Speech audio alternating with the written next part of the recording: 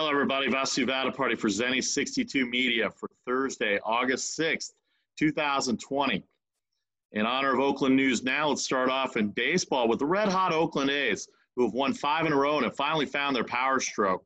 Matt Olson hit 2 bombs last night for the A's in a victory, and they're looking for their 6th in a row as they play right now during the daytime. They're closing out the series against the Texas Rangers. They have a 5-4 lead in the bottom of the 7th inning in Oakland. They're the second highest win streak team in baseball right now. The red-hot Chicago Cubs have a 6-game winning streak, and they're 10-2 overall, and they're taking the National League by storm.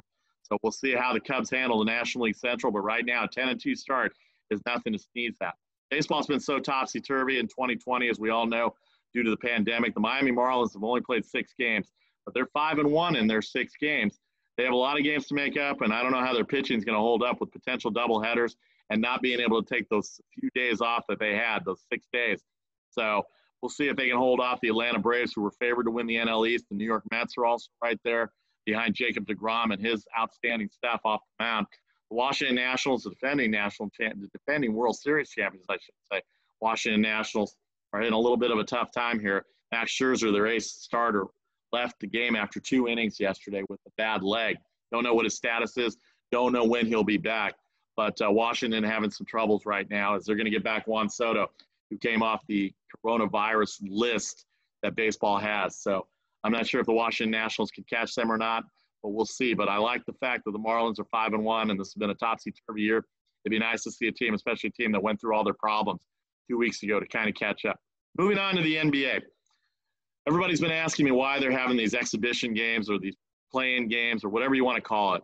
It counts as a regular season. Most teams ended up like 62 to 65 games before the shutdown happened. The reason that they came up with the number of 8 games for these basketball teams to play is because if you get to 70 games for all the teams that are involved in this bubble in Orlando, by the way, 0 positive tests for all 346 players last week. So basically the bubble is working, everybody. So just want to make sure I threw that fact out. But they want everybody in that bubble to get to 70 games. And here's why 70 games is very important to the NBA and to broadcasting. If they get to 70 games, Turner and ESPN ABC will have to pay out the regular season money that they would owe them. If they did not get to the 70 games and they went straight to the playoffs, that money would have been held in trust or would have been paid for next year, or they didn't have to pay it. So the fact that they did get to the 70 games, or they're going to get to the 70 games, is basically what the NBA was looking for, and that's why they came up with an 8-game schedule. And then in 2 weeks, the regular playoff format will start from seeds 1 through 16 in both conferences. G League basketball, talking about Oakland News Now and talking about Bay Area news. The Santa Cruz Warriors are very popular in that Santa Cruz County for the last 4 to 5 years. It's very surprising. The attendance and the players that they've had there have come up and helped the Warriors during their run. Well, it's a little bit of a drive from Santa Cruz to San Francisco, as you know.